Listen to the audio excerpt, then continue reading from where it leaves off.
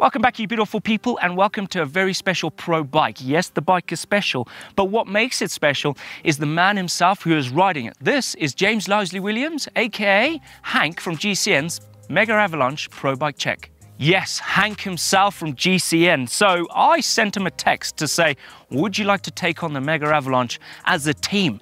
And he reluctantly said yes to the unknown.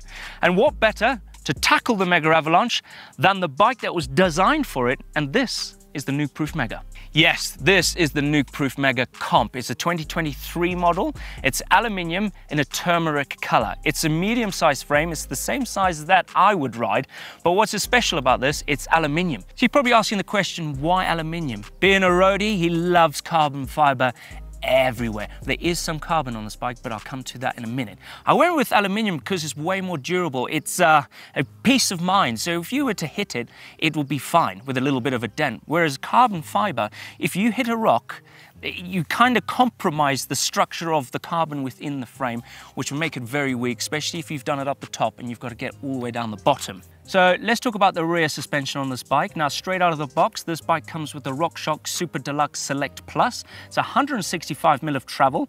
Now, he weighs 71 kilos. So we've added one band in here, but we've added a little bit more pressure above his recommended pressure for his weight. Because of the terrain we were riding, we wanted not to blow out too much because it is gnarly out here. Right, the business end of the bike, the forks. Now, again, straight out of the box, these are the Rockshox Zeb Select Plus. 170mm of travel.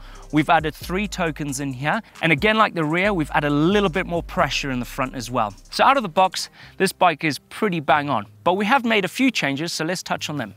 When it comes to the Megavalanche, you need tires that are super durable, something that can take on all of those rocks. Now, we've got the Vittoria Mazza 29 2.6 Enduro casing, so it's very tough sidewall. And inside there, we've got the Vittoria Airliner insert and Peaty's Sealant. As much as this is a super durable, super tough Enduro casing tire, I've never seen a man go through a rock garden as hard as Hank. Poor chap. This is his first tire. As you can see, we've got some plugs already. Now, to get this bike rolling down the trail, we've got the Nukeproof Horizon wheel set. Mixed wheel size. I went for the mixed wheel size because I thought Hank would be a lot more over the back because he'd be quite timid when it comes to steep terrain. Where the 29 are on the rear, I thought it would be quite close to his bum, and I don't want him to be buzzing his butt and get a bit uncomfortable when it comes to riding very steep stuff, where this place has a lot of that to offer.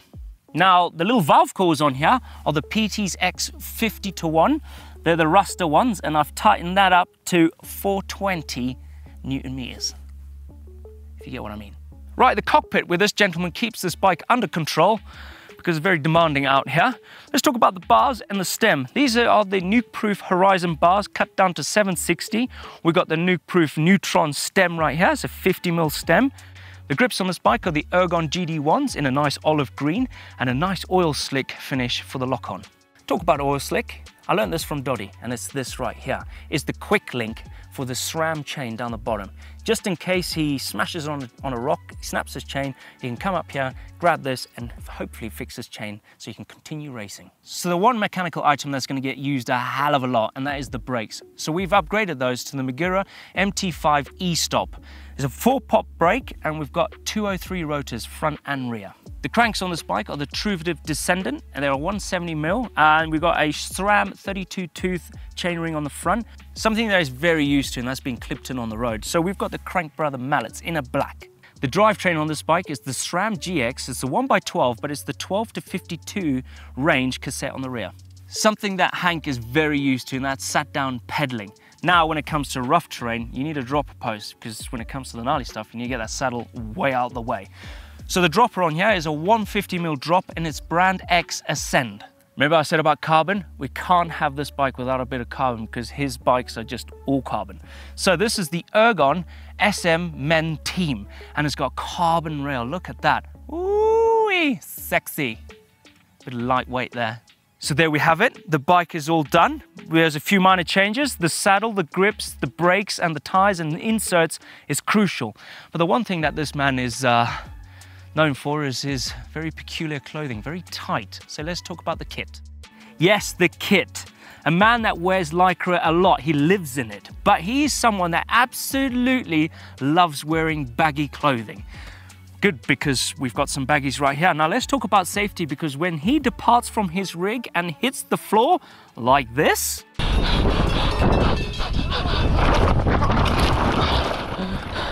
you need protection to keep yourself safe, especially when you're riding rocks like this. Right, it's absolutely mandatory that you wear a full face helmet when you're riding the Megavalanche. So we've got the Smith mainline full face helmet in white and black, and actually looks really pimp. And the goggles are the Smith Rhythm MTB Chromo Pop lens in here, but it's the combination with the black and the white, it just looks so good.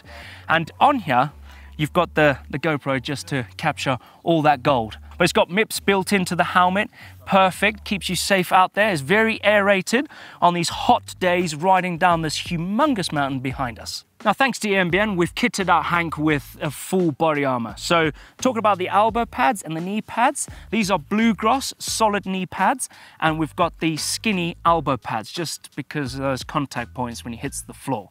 Now, when it comes to riding the Mega, it is mandatory that you wear a back plate or a back protector. So we've got the bluegrass seamless light with a D30 built into the back here. We've got some 2 pockets right here. It's very airy, so it'll keep him cool but protected if you were to have a crash. The shoes that he's going to be wearing are exactly the same pair as mine. They are the Shimano AM9s, clipless shoes. And a man that loves his bagginess, we've actually decked him out with our very own GMBN trousers and a number of race jerseys. Now let's talk about hydration. So we've gone with a Camelback Mule Pro hydration backpack. Inside is a 3-litre hydration bladder with a hose coming out. Now we've opted for this because you don't really want to have a water bottle on your bike, especially when it's rough and you're trying to find your water bottle, trying to drink it through your full face, and then trying to put it back in. With the hose, it's easily just to quickly get it, put it in your mouth when it's safe to, drink as much as you can, click it back in, and I feel like that is the safest option to get your hydration when you're racing down some very technical trails. Now let's talk about what he's going to be carrying inside here, the tools and some of the spares. A mechanical can happen at any time here at the Megavalanche. So we've got a number of different tools here. We've got some tape just in case something breaks and you need to strap it up quickly. He's carrying a toe peak multi-tool, and on this multi-tool, it has a chain breaker. So when you do snap a chain, you put your quick link on, you can just quickly dismantle it and fix it. Now I did put an extra quick link inside his bag just in case he snapped his chain again. Can never be too cautious. Yes, an inner tube, just in case you have a massive slice in your tire and those plugs don't fill that hole.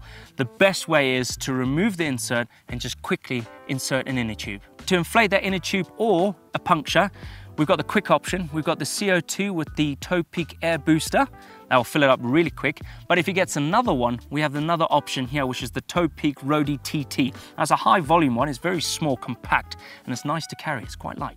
And last but not least is a first aid kit. Now, this is a very small one. We are both carrying one in our backpacks, and hopefully we don't get to use them. But if we do, we've got this. It's best to be safe than sorry. So there we have it, folks. James Losley William, aka Hank from GCN's Pro Bike Check, and his kit. If you haven't watched the video already, it's linked in the description down below, or click up there to go straight to it. Let us know your thoughts in the comments down below, and from now, I'll see you next time. See ya.